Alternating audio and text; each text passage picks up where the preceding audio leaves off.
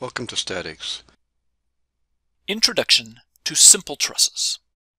A truss is a certain type of structure.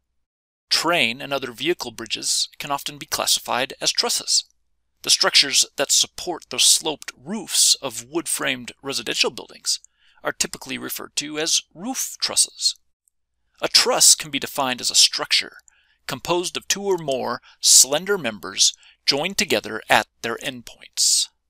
We will refer to the truss shown here as a plane truss because all of the members are in a single plane, or two-dimensional. Otherwise, we would call it a space truss. The trusses we analyze in this class will be limited to plane trusses. For a structure to be classified as a truss, then the following assumptions should be accurate. First, all loads applied to the truss must be applied at the joints, as demonstrated in this figure. This means that we ignore individual member self-weight, or else split the member self-weight in two and move each half to opposite ends. The second assumption is that all members are joined together by smooth pins. In real structures, this assumption is rarely met. In typical residential roof trusses, members are connected by nail plates that can bend and permit some rotation, sort of like a pinned connection. So this assumption is often used in design.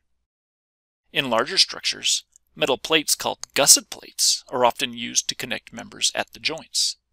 Like the nail plates in roof trusses, gusset plates can deform and do allow some rotation at the joint.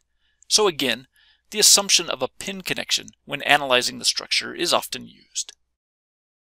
One other assumption is that no members are continuous through a joint.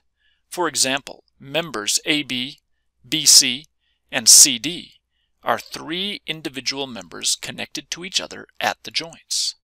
This assumption is usually violated in real trusses, so these types of trusses are sometimes referred to as academic trusses. If the three assumptions previously discussed are true, then each truss member acts as a two-force member. Recall that this means that the forces on each end of the member are equal and opposite, and are directed along the axis of the member.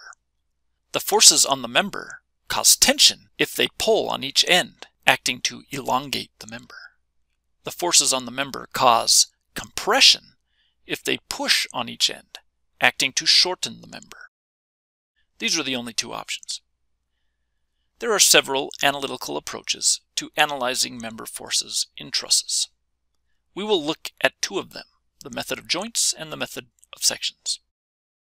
In this class, we will deal with simple trusses only. Simple trusses are formed by starting with a triangle shape, which is a very stable shape.